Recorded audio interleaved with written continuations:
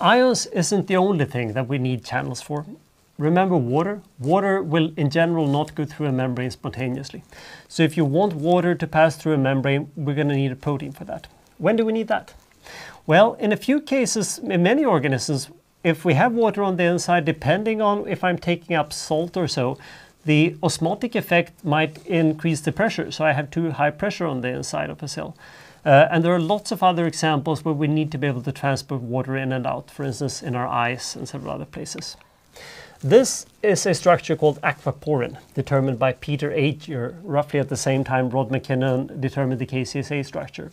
In fact, it's a large tetramer, so you see four subunits here. But instead of having a look at that structure, I'm going to show a simulation of this performed by Helmut Grubmüller and Berthe Groth in Göttingen. If I were to show you this entire cell, you would not be able to see the interesting part. So we're going to zoom in on one of these subunits, and then I will show you just an excerpt from the simulation. So here we go. What happens here is that I have waters, and one water molecule is colored yellow here.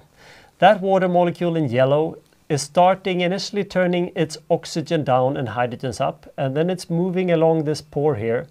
In the middle, it's really rotating virtually 180 degrees, and then it's turning the oxygen upwards and moving down. The reason for that is that it's a very narrow pore here. If I had a gigantic pore, too much water would leak out.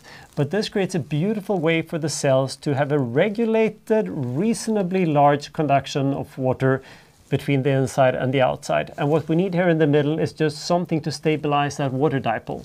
Because even though water is not charged, that large dipole would make it very disadvantageous for the water itself to be in an elliptic environment.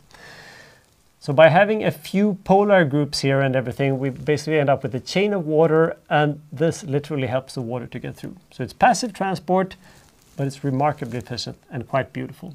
And you can do that in a computer simulations in a few hundred nanoseconds.